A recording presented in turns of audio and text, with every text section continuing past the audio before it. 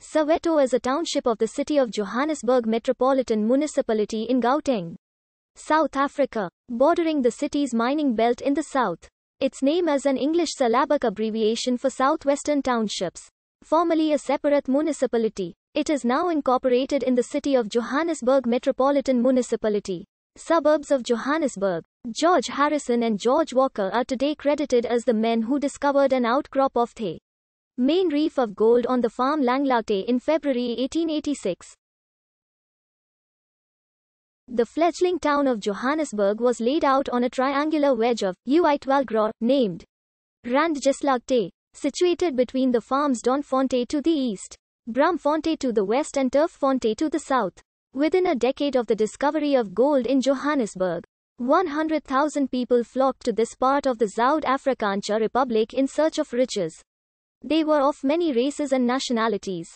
In October 1887 the government of the South African Republic coolies, but the whole area simply stayed multiracial.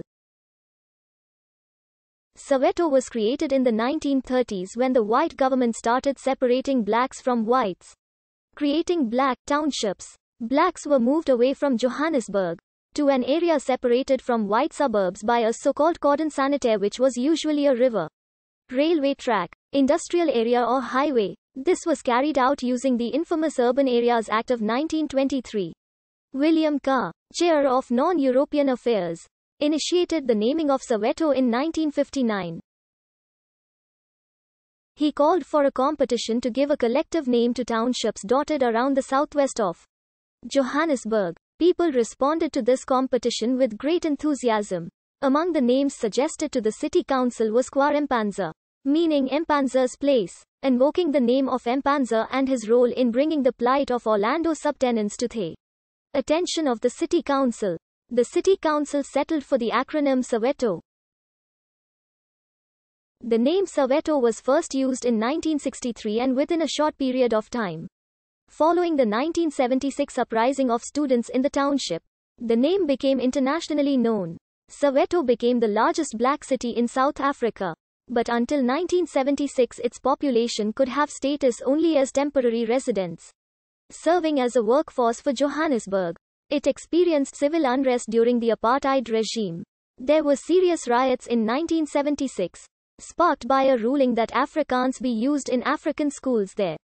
The riots were violently suppressed, with 176 striking students killed and more than 1,000 injured.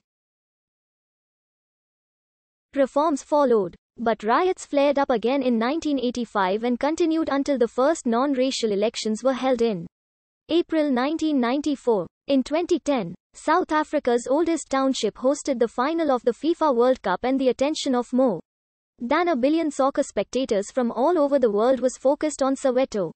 In April 1904 there was a bubonic plague scare in the shanty town area of Brickfields. The town council decided to condemn the area and burn it down.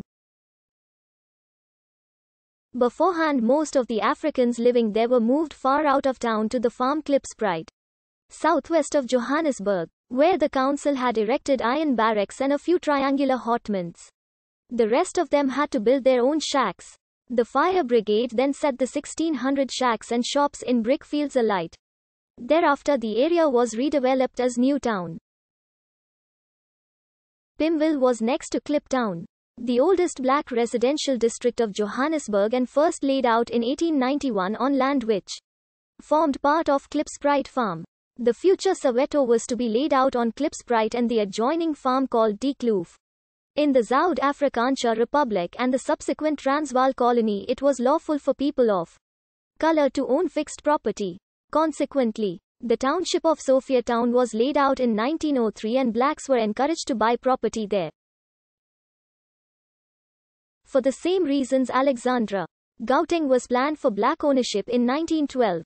The subsequent Natives Land Act of 1913 did not change the situation because it did not apply to land situated within municipal boundaries. In 1923 the Parliament of the Union of South Africa passed the natives lawfully employed and resident within the area of their jurisdiction. Pursuant to this act the Johannesburg Town Council formed a municipal native affairs department in 1927. It bought 1,300 morgen of land on the farm Klipsbright No. 8 and the first houses in what was to become Orlando location were built there in the latter half of 1930. The township was named after the chairman of the Native Affairs Committee, Mr. Edwin Orlando Leake. In the end, some 10,311 houses were built there by the municipality. In addition, it built 4,045 temporary single-room shelters. In about 1934, James Sofasonke Mpanza moved to 957 Field Street, Orlando, and lived there for the rest of his life. A year after his arrival in Orlando, he formed his own political party, the Sofasonke Party. He also became very active in the affairs of the Advisory Board for All